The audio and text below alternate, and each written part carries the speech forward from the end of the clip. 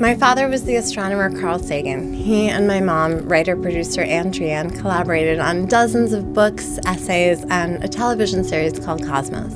We know we are approaching the grandest of mysteries. They taught me and millions of others that science wasn't just a set of facts to be compared and contrasted with other philosophies, but instead a way of testing ideas to see which stand up to scrutiny. My parents raised me to be skeptical, but not cynical.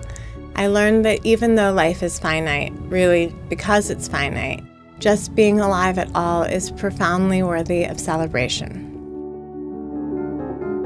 Traditionally, the infrastructure for this kind of thing has been religion. So what about the rest of us? How do we navigate life's most important moments?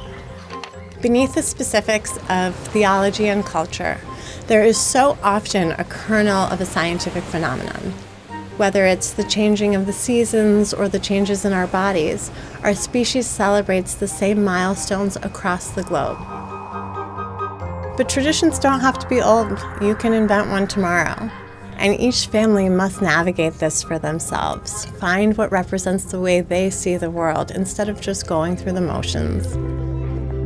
My husband and I still honor the traditions of our forebears, but we do it in new ways that reflect our own worldview. My hope is to teach my daughter to face our reality as we understand it through science and find the astounding exquisiteness in it. Imagine telling a child that there is a secret code in their blood that connects them with their ancestors.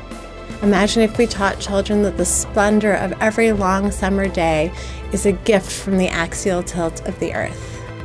Science can provide us with that deep sense of awe we crave, that connection to each other and to the universe, that feeling of being one small part of the vast grandeur, as we all try to navigate the mysterious beauty and terror of being alive.